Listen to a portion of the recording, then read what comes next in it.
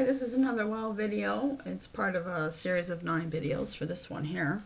It's about UFO design ideas in this video.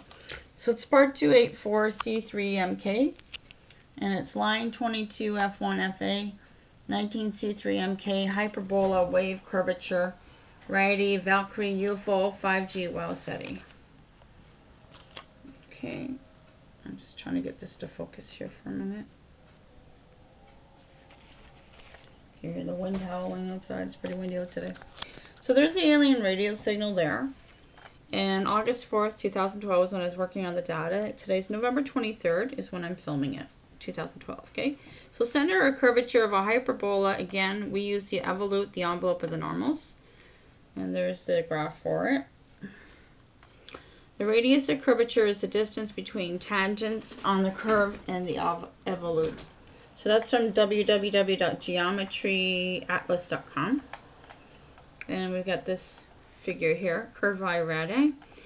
November 13, 2012, my thoughts. Looking at the R1, R2, this is the base area of the UFO Space Ship. Where the antimatter magnets would be. Several videos show the superalloy and formulas for the core of the ship to levitate in the middle at the top of the tetragonal shape.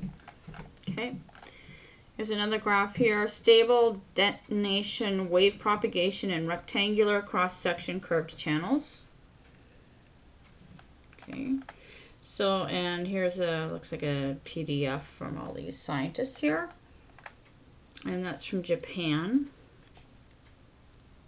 Yeah, they're all from Japan. March 2011 from dx.doi.org. Okay. The detonation propagation phenomena in curved channels were experimentally studied in order to determine the stable propagation condition. A stoichiometer, ethylene oxygen mixture gas, and 5 types of rectangular cross-sections curved channels with different inner radii of curvature were employed. The detonation waves propagating through the curved channels were visualized using a high-speed video camera.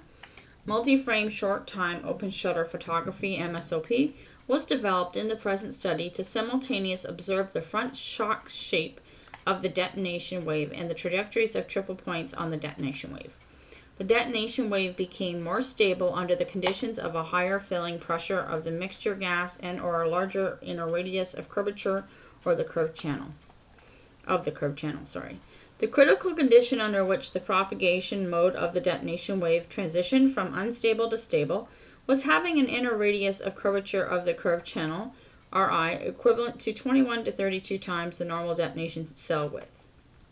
In the stable propagation mode, the normal detonation velocity, dn, increased with the distance from the inner wall of the curved channel and approached the velocity of the planar detonation propagating through the straight section of the curved channel, dstr. The smallest dn was observed on the inner wall and decreased with decreasing Ri. The distribution of dn on the detonation wave in the stable mode was approximately formulated. The approximated dn given by the formula agreed well with experimental results. The front shock shape of the detonation wave could be reconstructed accurately using the formula. The local curvature of detonation wave K, non-dimensionalized by decreased with increasing distance from the inner wall.